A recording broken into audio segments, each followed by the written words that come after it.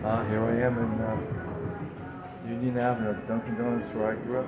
There used to be a counter here going around. Bathroom's still there. And it's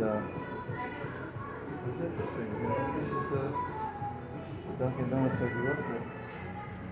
And I used to have to go get donuts. And I hung out with the boys.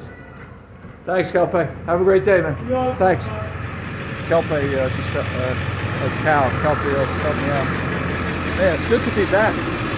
Paterson, New Jersey. Union Avenue. Living the dream, as Ben Gravy would say. Dunkin Shane, Benno. Anyway, it's a cool place. I'm in the heart of Paterson, New Jersey.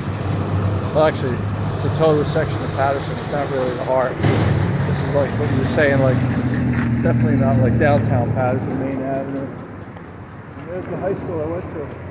It's now a charter school. See that big school? Named after some, probably politician or something. None of it's done any good. On Union Avenue, Dunkin Donuts. It's just good to be here. I feel like I'm living the dream, brother. Tattoo parlor, Hillcrest Liquor.